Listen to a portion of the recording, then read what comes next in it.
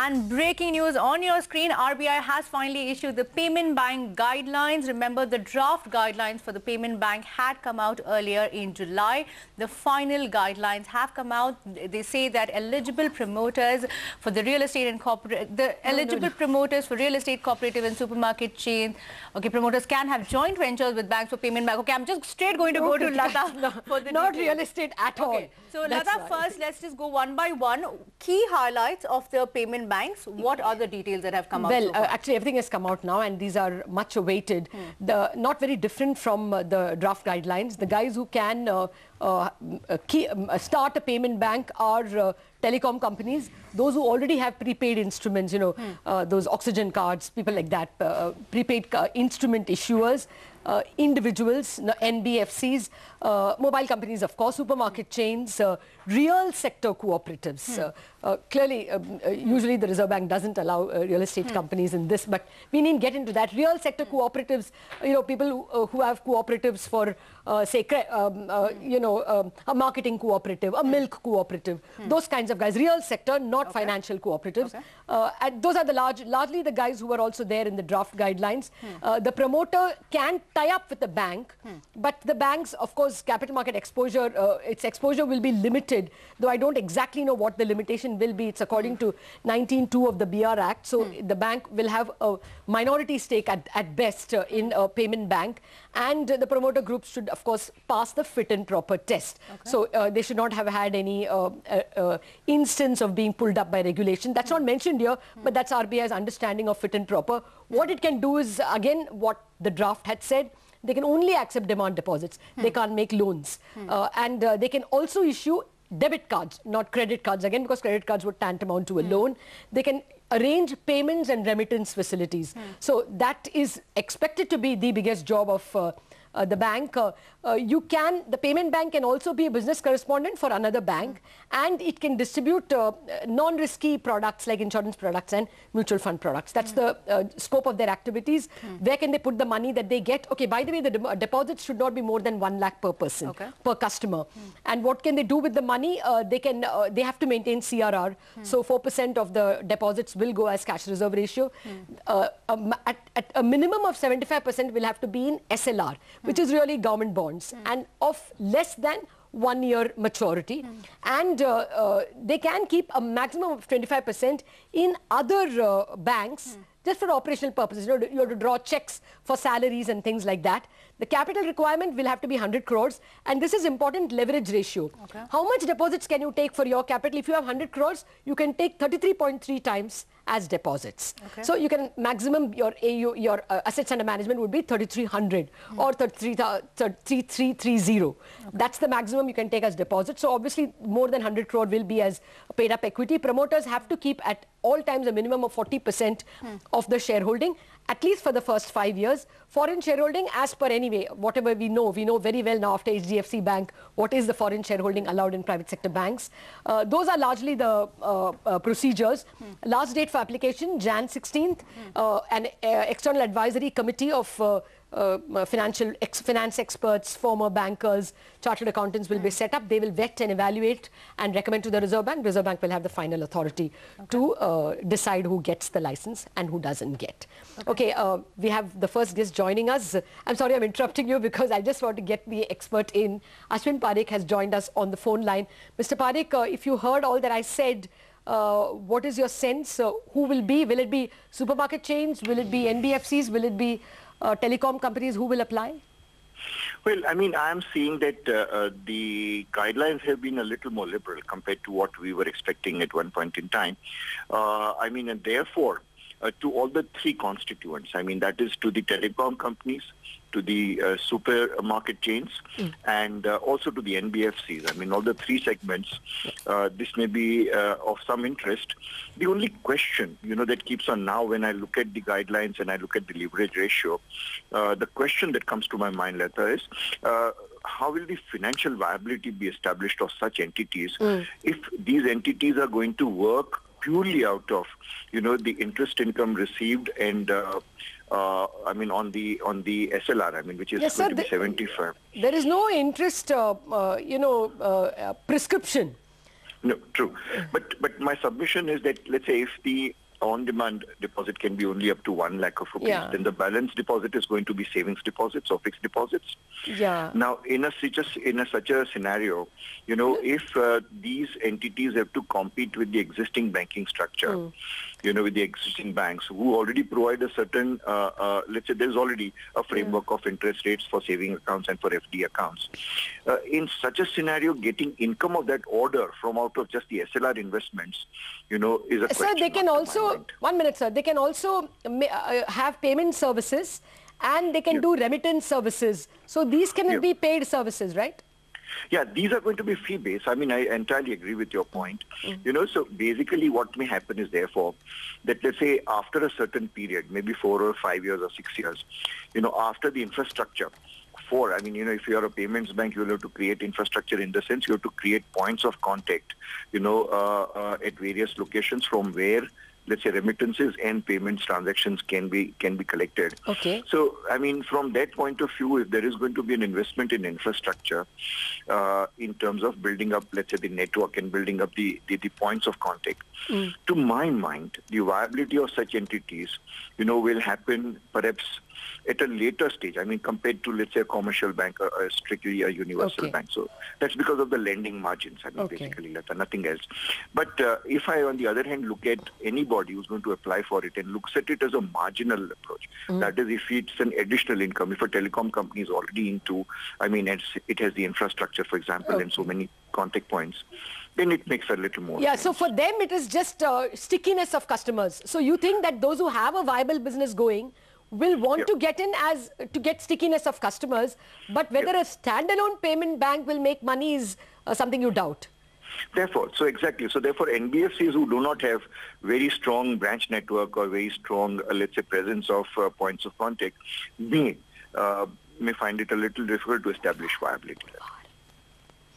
Okay, so you don't expect too many applications now, or will all the applications come from from telecom companies? Well, see, the problem with the telecom companies in the super chains at this point in time, is that they have their own business. Telecom, for example, with 2G, 3G and 4G auctions coming up, they have to keep aside capital. Even super chain people are under tremendous pressure on account of the real estate rates at this point in time. Yeah. So we had Mr. Biani telling us that he would be very interested, though he said he may be more interested in a small bank. But he did express interest in some banking activity. He was not very taken by the payment bank, I would assume, because you can't give loans. Mr. Parikh, just hang in there. We're getting some more guests joining us. Shinjini Kumar of PwC India is with us. Shinjini, I know it only a rapid look at the rules. What's your sense? Mr. Parikh wasn't sure that it's going to be viable for a standalone business.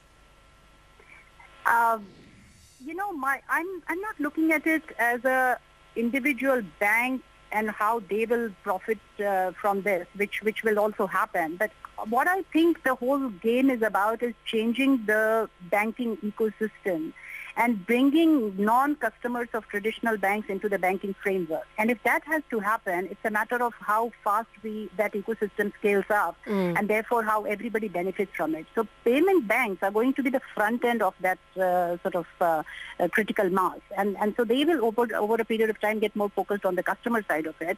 And then there will be multiple players that will come up to develop that ecosystem. So today what's happening is that the payment players are having to create their own ecosystem. Yeah. And therefore they're more focused around the certain segment of population where they play in the multiple ecosystem spaces. What will happen over a period of time if there is enough scale is that multiple payments banks will take care of the front end and the back end will come up through that competitive collaborative sort of structures. So B2B businesses will come up. And then people will specialize and then that whole ecosystem will begin to get profitable for everyone. Okay. So my initial hypothesis is that if there are many payments banks that cover the ecosystem and bring non-customers into the system, it will be a profitable business model for everyone. If it's just one or two and they need to create their own ecosystem, then it may not be a profitable venture for any of them. That's the way I have always looked at it. Okay, but would you see a multiplicity of telecom companies wanting to get into this and that being the starting point, Shinjini? See, for telecom companies, it's a natural, sort of contiguity business. So when we think about what's the easiest distribution channel, the mobile is the most, visible representative of that. So it's in that sense, it becomes very attractive for them to think about it.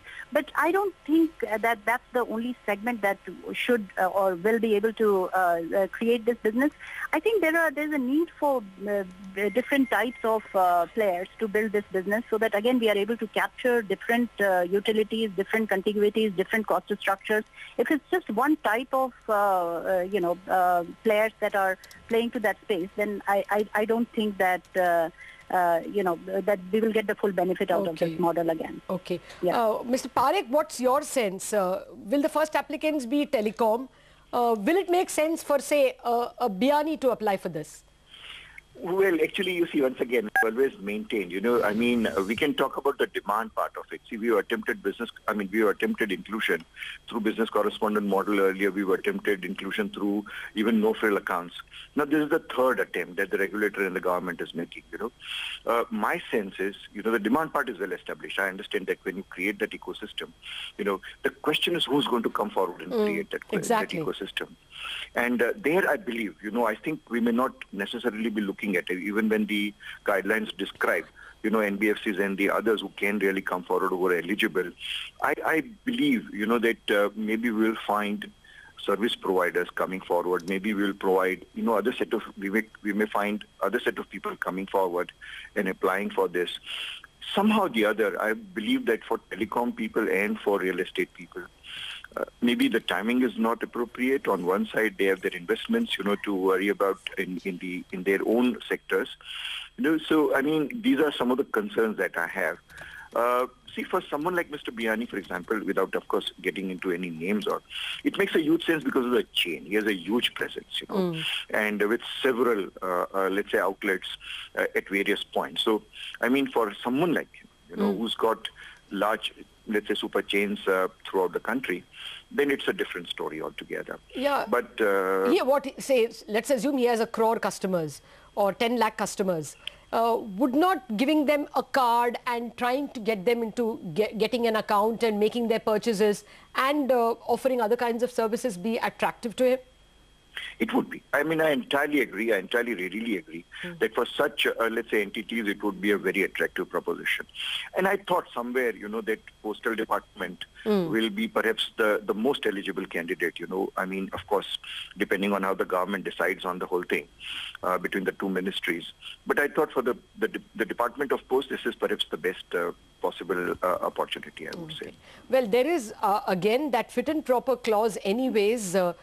Do you think, Sinjini, that will mean that some of the established players will again have problems passing the fit and proper test? After all, last time around for that universal bank license, from a basket of about 25 big applicants, only 2 were found fit and proper or whatever, passed the test, so to speak.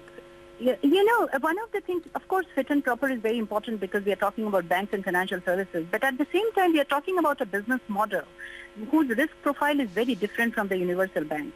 And the purpose for releasing these banks into the system is also very different. So if the purpose is to sort of experiment and innovate and collaborate and create a sort of a huge ecosystem, then I think of course it has to be fit and proper, but it's not that this country has only, 2 or 3. I hope that that's not the case, that we have only 2 or 3 people that are fit and proper to run a payments bank with a limited risk model. So I am not so sure that should be a constraint. Sinjini, Mr. Parekh was making a point that telecom companies, because of the kind of capital issues that they have and the fact that they have to apply for the upcoming auctions, could be a concern for them actually going ahead and applying for the license. Is that a concern for you as well? Well, I see that thing is that 100 crore is in that sense not a very big capital requirement for the large telcos. But the more important thing is that you have to take a longer term view of the business and understand if you are a 40% shareholder and who are the right partners. So what is the business you're building? What is the benefit that it brings to your Sinjini, so I'm not sure you expect JVs. Yeah. Do you expect telecoms and maybe banks will tie up? Who will tie up? Telcos and NBFCs can tie up? If you go back and see all the friction that we have been seeing in the bank telecom space on sharing of Spectrum and USSDs and, both complaining about each other. Yeah. I think the JVs make a lot of sense to, if we have to think about benefit to the Well, entire I can tell ecosystem. you that when I interviewed Mr.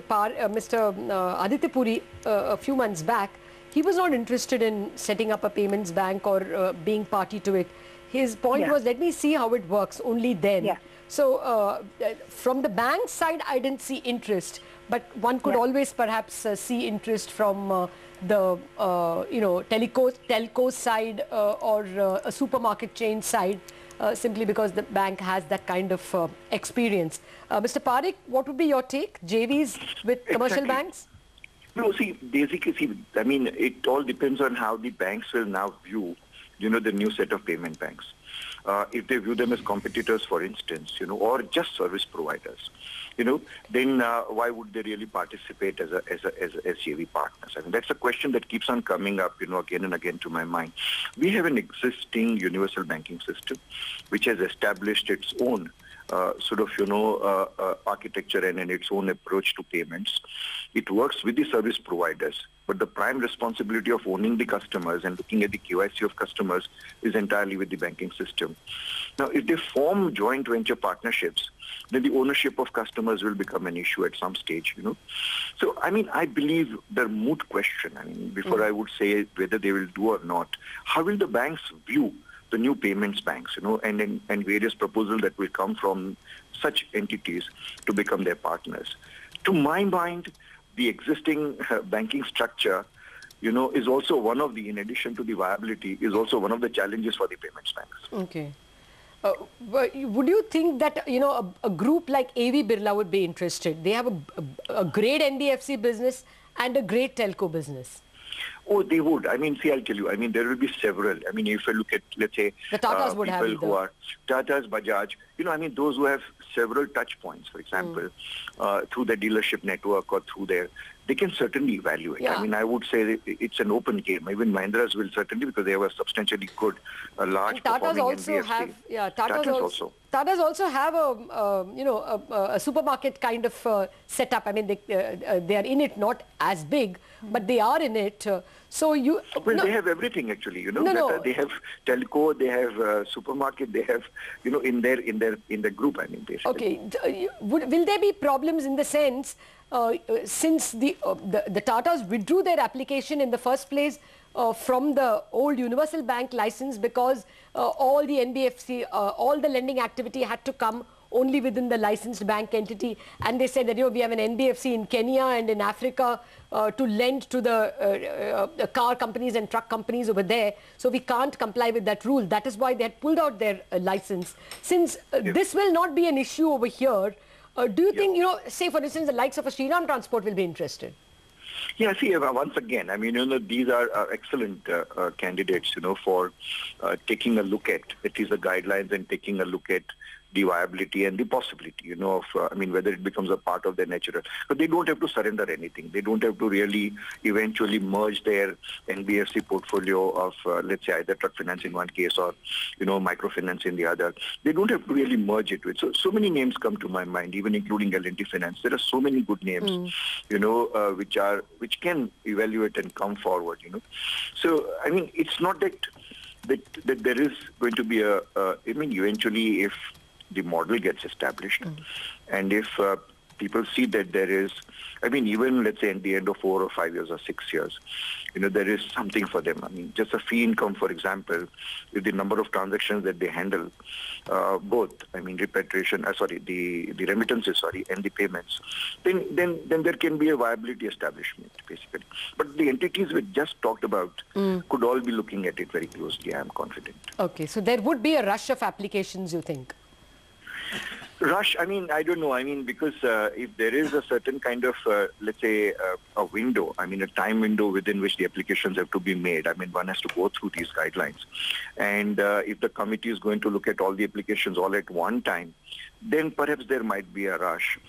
Otherwise, people may just evaluate, on their own, create their own business models or their business plans.